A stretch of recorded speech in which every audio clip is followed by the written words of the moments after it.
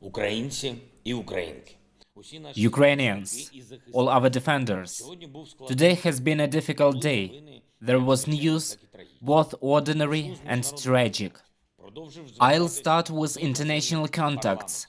I continued to address foreign parliaments, those states and nations whose support is important to us, and especially now.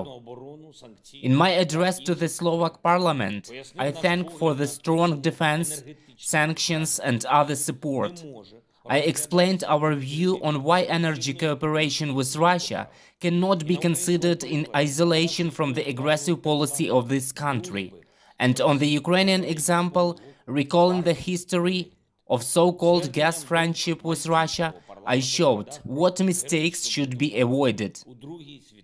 Addressing the Maltese parliament, I recalled the heroic battle for Malta in World War II, which is very similar in fact to our current struggle in the war for independence and freedom against Russia.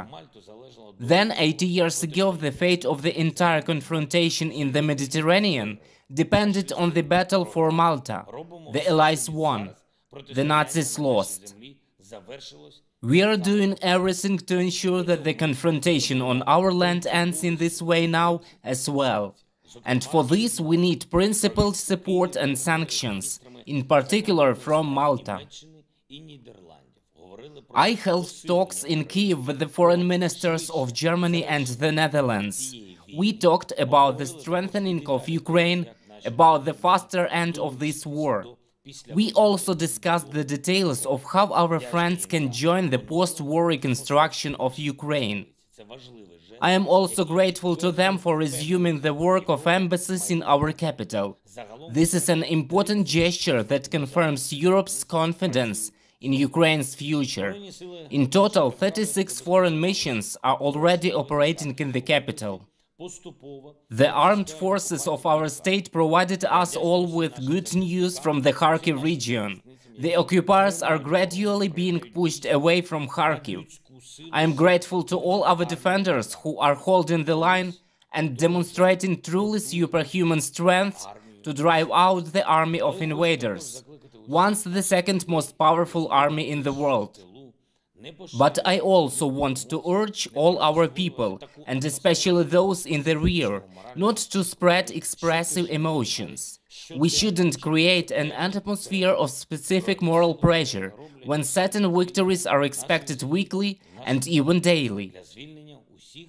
The armed forces of Ukraine are doing everything to liberate our land and our people, to liberate all our cities, Kherson, Melitopol, Berdyansk, Mariupol and all others. Today, a special group of international experts chaired by McFaul and Andriy Yermak proposed a roadmap for energy sanctions. This is a detailed document that describes what needs to be done to make it really difficult for Russia to finance this war, but at the same time, so that the global economy does not suffer losses due to the restrictions on Russian energy resources.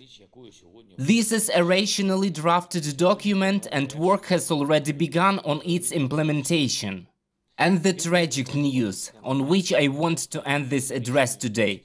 The first president of Ukraine, Leonid Makarovich Kravchuk, died today. He was not just a politician and not just a historical figure. He was the man who knew how to find wise words and say them so that all Ukrainians could hear them.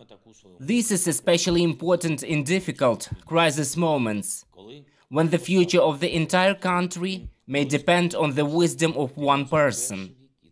Leonid Makarovich showed just such wisdom in the late 1980s when the Ukrainian movement emerged.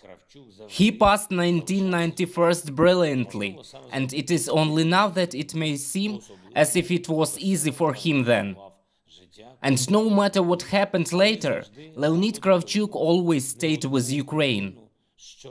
Perhaps it was because of his wisdom that he was cheerful in a special way. He always valued life, every minute of it.